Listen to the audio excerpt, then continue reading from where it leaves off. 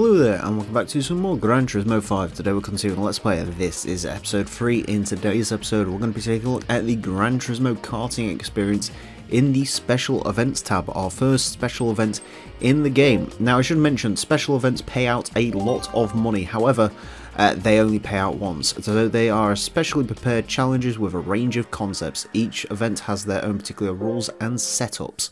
So some of these you bring your own cars to, some of them you have the cars supplied for. In this case you're bringing your own kart to this, but that's okay because the Kart 100 is free for everyone after version 2.0, so everyone will have at least one of these in their garage, if not two, because one of them was DLC. I am using the DLC one, the Gran Turismo Racing Kart 100. The Gran Turismo PDI Racing Kart is the one from the standard game. So there you go. Also, just showing this feature off quickly, you can actually change the numbers on any race car you have in your garage. So that's kind of cool. So in my case, I've gone with my racing number, which is 96. And fortunately, my Gran Turismo Racing Kart came in green, which is great because that's my usual racing colour, if I can go for it. Anyways, let's go ahead and get into this. The first race is at the Tokyo Bay Kart track, which is a very simple track. These tracks are actually they're not randomly generated, but they are generated with the course maker. So in this case, it's using the Tokyo backdrop for this one, which is kind of interesting to go ahead and see.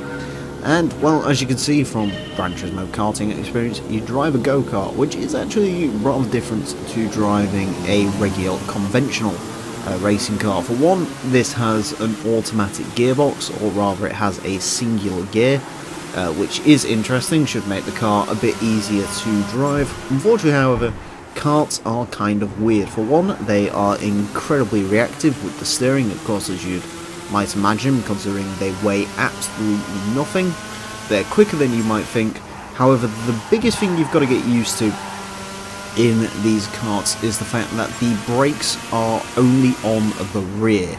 There is no front brakes in this, so that means if you lock it up, you're going to stop the rears from spinning, which is going to put you into a spin. So essentially the key to this is to try and brake in a straight line as much as possible. If you try and brake mid-corner, you are just going to end up meeting the rear end of the car as it tries to chase after the front end of the kart, I should say. So, yeah, that's something to get used to, but on the whole, these are relatively simple events, made simpler by the fact the AI are absolutely naff. They are incredibly easy to beat in these events, which is good considering the kart is kind of hard to drive. So if you do go ahead and bin it into a wall, which I have done during a kart race, in fact you might even see it at some point during this episode, I don't remember if I binned it at any point. Yeah, it is perfectly easy to go ahead and catch back up some. So as you can see, I got the gold trophy there, beat everyone out in this race. And I'm going to be awarded 13,000 credits for it, which is quite a nice amount of money. Also, 13,000 XP, or 1,300 XP, which is a lot of XP. A lot of XP and a lot of money. However, with the special events, that comes at a cost. The payouts are only available once. You can only win the Gran Turismo karting experience, or indeed any of the special events that you're going to see. You can only win them once. So for example, if you get bronze third, you can get the prize for silver, you could get the prize for gold, but if you go in and you do all these to gold standard, as I'm going to do, you can't do them again and earn money, because otherwise you'd just be able to abuse it. You'd be able to do this kart race over and over again for 13 grand, or, you know, as you'll see later on, some of the payouts for the special events become absolutely redonkulous. With the amount they pay out, and it would just be so unbelievably exploitable. So yeah, you can only make your money from these once, but you do make a pretty penny for them. What did you do? I'll be sure to mention that reasonably often when it comes to these special events. Anyways, next up we are at the Eiffel Bay track, I believe it is, which again, another course creator track, which you can tell because it's just green. That's essentially, I'm trying to tell what it's kind of like a sort of Brands Hatch if you described it down the phone to someone. Brands Hatch Indie. Yeah, actually, it does kind of look like that, doesn't it? Interesting. But yeah, this race is slightly more complicated because unlike with the last race, there's no sort of walls to keep you on the straight and narrow. In this case, there's grass, and if you put a wheel on the grass, then you're probably in a lot of trouble. So, also pretty weird sort of place to drive a kart around. Essentially, the key to this one, I'm finding you're just gonna notice it just through the engine sounds alone.